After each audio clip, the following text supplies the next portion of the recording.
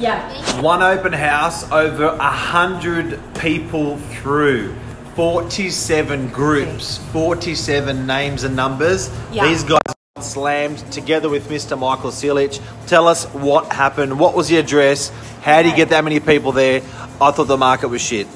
All right, so it was Unit 6 of 31 to 37 Pacific Parade in DY. A beautiful 3-bedroom apartment.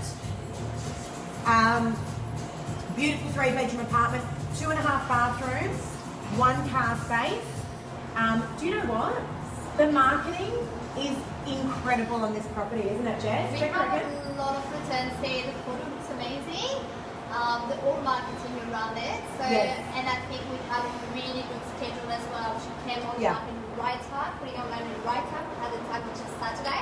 No, how many 3-bedders on the market? Oh, there's like 5. Not many. On the market in DY, there's about 5, of which I think this is one of them. Sorry, I've got a cold. Of which I think this is one of them. So, what Or you think it's one of the 3-bedders? No, sorry, I know it's one of them. Sorry, I've got a bit of a fuzzy head. And also, we've just come out of a super busy open. I mean, we got slammed. There were people lining up down the street. If anyone tells you this market is quiet, guys, it's not.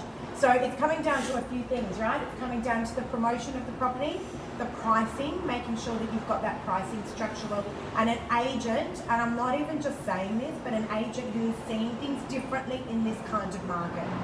Right? What does that look like? Lots of social media. A lot of social media, and I think working now for 3 months with Lisa, she's all over the top on social media.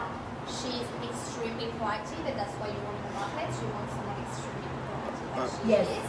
And yeah, we just got slammed, just traffic jam in the street, but really so good. And what are you going to? What are you going to say to the guy that was not interested because there was so many people there? So this is the thing, you know, a lot of buyers actually get put off when they see that many groups coming through. So you've got to manage that properly. Not everyone is there to buy. So we don't have 50 buyers. Some people are there with different agendas. Some people are researching. Some people are neighbours.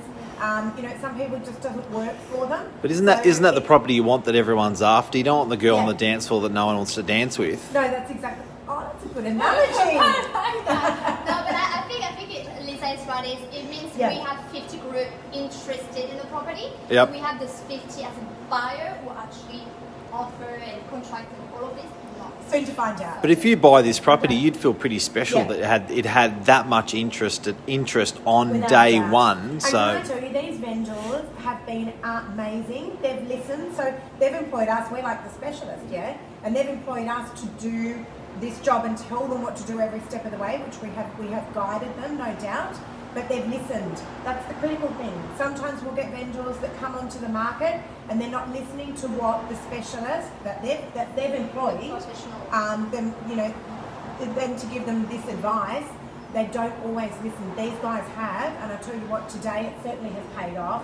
We've got 2 offers that have come in, which is great. Good chat. Good luck. Stay tuned, guys. We're definitely going to update you on this one, huge no one. doubt. You're going to Arik. Bye. Yeah, see ya. Check out your sneakers for Arik. Ooh.